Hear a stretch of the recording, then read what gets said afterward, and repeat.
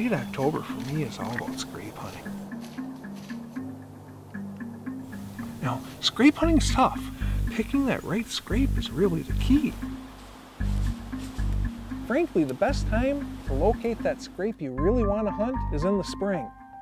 Now, you want to hunt those scrapes that have those great big scraped areas with that bowl-shaped appearance.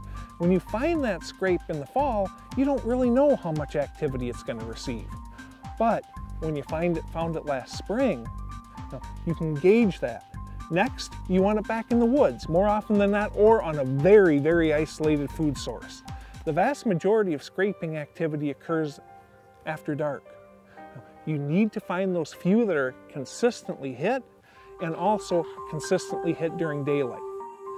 Then you start getting into the chase phase. There's about a 5-day period where those bucks, even the most mature bucks, they've gone stupid.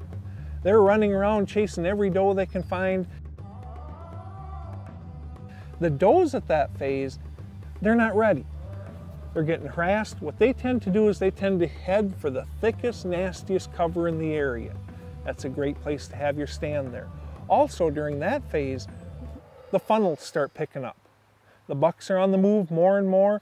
If you've got a doe bedding area over here, a doe bedding area over here, and a funnel between them, man, that's a great place to be.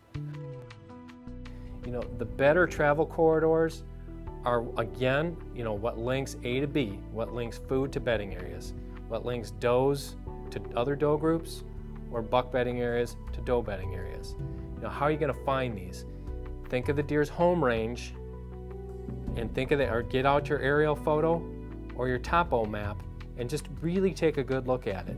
What are the little nuances, the different terrain features that could cause a bottleneck? Those are the things that are really going to kind of help you funnel in and find the best travel corridors where you should hang your tree stands.